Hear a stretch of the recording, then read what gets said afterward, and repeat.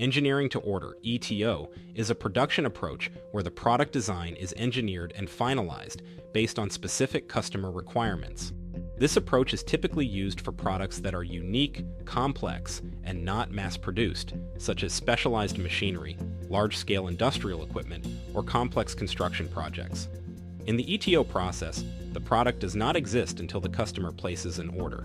Once the order is received, the design process begins, taking into account the customer's specifications and requirements.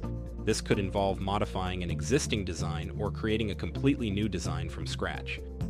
The ETO approach requires close collaboration between the customer and the manufacturer throughout the design and production process. This ensures that the final product meets the customer's needs and expectations.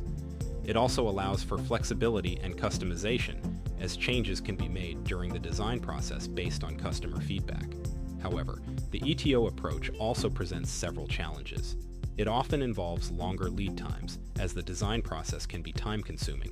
It also requires a high level of engineering expertise and resources. Additionally, it can be difficult to accurately estimate costs and timelines due to the unique nature of each product. Despite these challenges, the ETO approach can provide significant value for customers who require highly specialized products.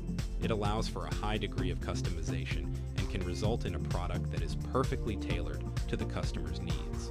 For manufacturers, it can offer a competitive advantage by enabling them to meet unique customer needs that cannot be addressed through standard products. This video is included in my Lean Video Toolbox database. You can download it for free. The link is in the description.